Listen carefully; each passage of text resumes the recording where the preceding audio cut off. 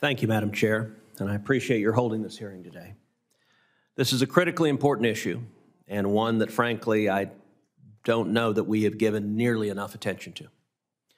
From drones to air taxis to new propulsion systems, the aviation enterprise is filled with new and exciting technologies that promise to transform how we live and how we work.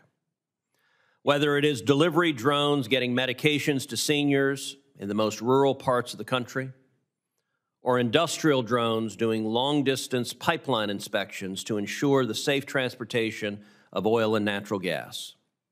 New vertical takeoff and landing vehicles enabling low-cost, short-haul air transportation and reducing congestion in cities, or new propulsion technologies which will use less fuel or even new fuels to go farther with less. It's an exciting time to be in aviation. But as I'm sure our witnesses will discuss today, everyone in this space is facing a similar problem: uncertainty. And while the issues facing the FAA are numerous and many of them are very complex, the inability of the agency to do its job and to manage the national airspace system is threatening to cut American innovation and global leadership off at the knees. Whether that is on the certification front for new platforms, rules for remote ID or operations beyond visual line of sight, integration into the air traffic management enterprise, or any number of other issues, our regulatory system too often is paralyzed with indecision. They are exceedingly complex and would present a challenge for even the smartest and most well-equipped. But some days the FAA seems unable to do even the most basic parts of its job. And I think, especially more recently, this is in no small part due to a lack of leadership both at FAA and at DOT, and a lack of interest on the part of the White House. Just take a look at the FAA's organizational chart. Throughout the agency, there are more than a dozen important roles being filled by acting officials, including the very top spot. They are in places like the Aviation Safety Office, the Air Traffic Organization, the Assistant Administrator for NextGen, the International Affairs Office, and Air Traffic Safety Services. Even when the administration finally sends us a nominee for FAA Administrator, they send someone with almost zero aviation experience, a requisite for the job, and who, as recent news has highlighted, has more than a little bit of scandal surrounding him.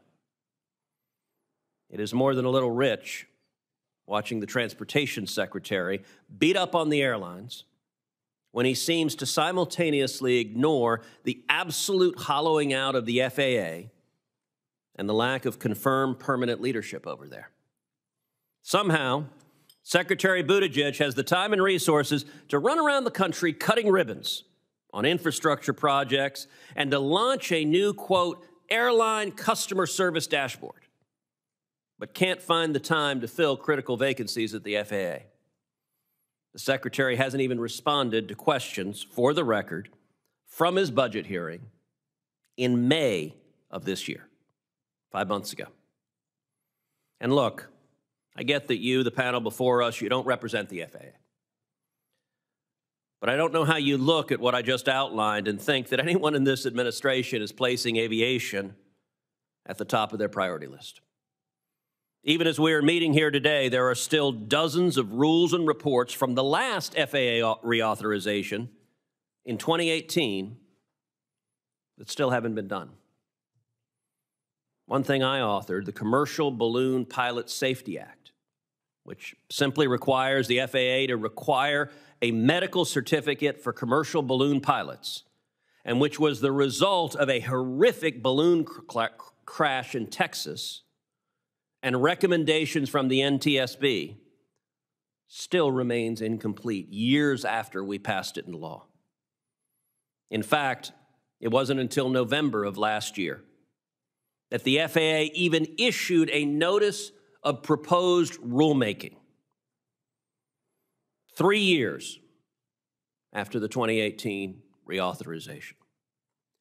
If the FAA can't even get something like this done, commercial air balloon safety, how exactly are we supposed to have faith that they can get the much more complex tasks around integrating new entrants done, let alone done in a timely and efficient way?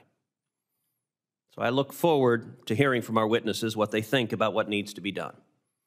If it's more resources for the FAA, faster regulatory timelines, organizational shakeups, we're all ears. Congress has almost always taken a collaborative approach in aviation regulation, directing the FAA to go through rulemakings to get stakeholder input and shaping and crafting regulations based on feedback.